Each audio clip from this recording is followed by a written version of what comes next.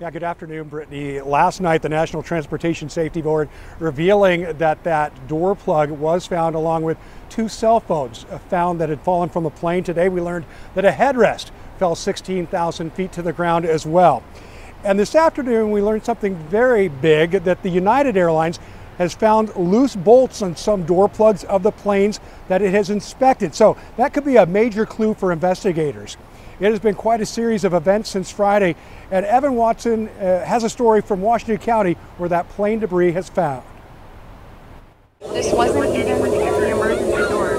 We're at the end of the plane, so the emergency door is right there. It was just a piece of the plane. Days after a cabin door plug blew off during a flight out of Portland, people are finding spare parts. That cabin door plug, a headrest, and a phone, all found close to each other in southwest Portland. NTSB shared these photos of part of that door plug, which a Portland teacher found in his backyard. Next door, Diane Flaherty had yet to make the connection. On the edge of the patio over by the fountain, I discovered this headrest. I'm like, that's weird. Where'd the dogs find a headrest? She realized it looked just like an Alaska Airlines headrest from her latest flight. Then it clicked. Once in a lifetime, obviously. It's just odd. It's just odd. I'm glad it was just something soft, you know, coming into my backyard versus the door.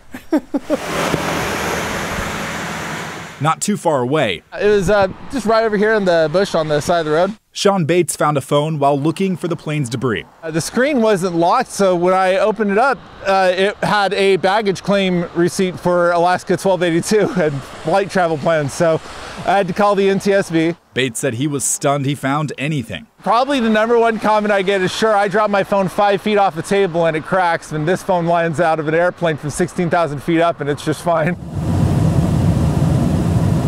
The NTSB is now investigating how a chunk of the plane, a Boeing 737 MAX 9 flown by Alaska Airlines, blew out during takeoff. Pilots made an emergency landing shortly after reaching over 16,000 feet. They landed back in Portland as oxygen masks dropped to help with the depressurization. Passengers say a boy's shirt was ripped off from the force. Luckily, no one was sitting next to the door plug. The NTSB says it's not aware of any major injuries to passengers. Okay, so there was no one seated there.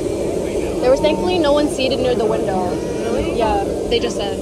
You know, you just think you're lucky, you know? I think that kid was lucky he didn't get sucked out of the plane. I think we're lucky that something didn't hit the roof or hit somebody. The FAA ordered the grounding of 171 Boeing MAX 9 jets after the incident, with each plane now being individually inspected for any issues. Alaska and United are the 2 domestic passenger airlines that operate MAX 9 aircraft. The plug door was not an emergency exit, but part of the plane's design that could be turned into an additional emergency exit if an airline added more passengers. Gregory Fife, a former senior air safety investigator with NTSB, says investigators will check Boeing build records and Alaska maintenance records. So they're going to be looking all the way back to the time this airplane was being built to see if there is a human error or a mechanical error or a materials error. Fife says he wants to see how quickly the FAA, airlines, and Boeing make any changes. Fortunately, we did not have any fatalities. If this airplane had been a lot higher, 35,000 feet, we'd be talking about a different story.